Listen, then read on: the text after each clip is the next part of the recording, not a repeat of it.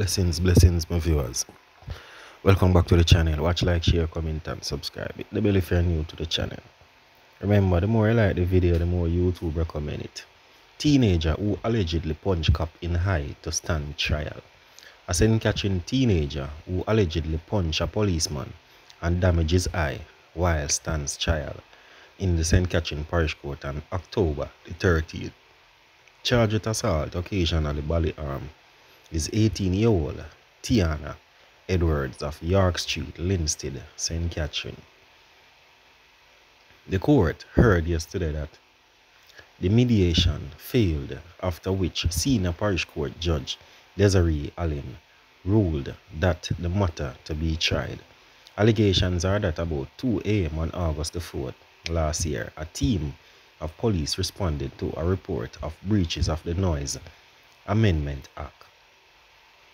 The complainant was punched in the face by the irate teenager who he addressed the accused man's father at the illegal party which was in progress.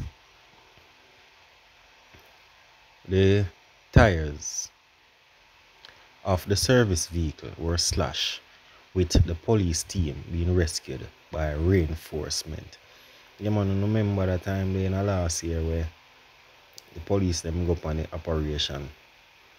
Yeah, man, back in a COVID time when police them used to lock off the sound, the music, them and them little thing there when they have no permit and them little thing there.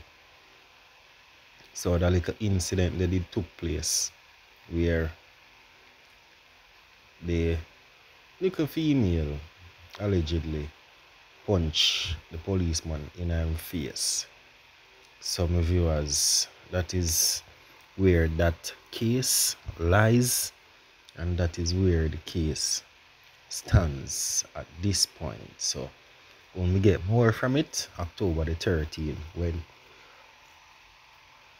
the case be mentioned again. So recording artist charged with murder of fatal stabbing incident. 32-year-old Troy Walker, regarding artist of Trade C District Center, charged with murder following the stabbing death of a 22-year-old Andre McDonald, a call center worker, on Friday, July the 21st. Reports from the Brownstown police are that about 12:20 a.m. both men were at a function in their community when an argument developed between them. During the altercation,